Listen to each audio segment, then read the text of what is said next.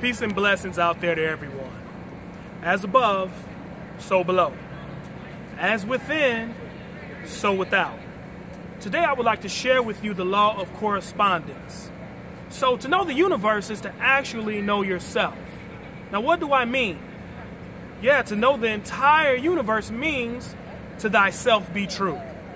What do you think they were studying when they created the camera? That's right, your eyes. And what were they studying when they created the speaker? Your ears. When they created a nuclear reactor, they were studying your liver. And when they created a car motor, they were studying your heart and the digestive system. Now, look in the sky at night. What will you see? Stars, the galaxy. Now look inside of yourself. What will you see? A galaxy. As above, so below, and as within, so without.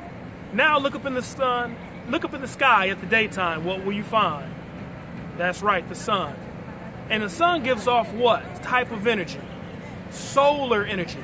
Now look within yourself. What will you find? A soul.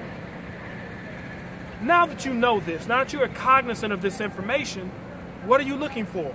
You're the question and the answer.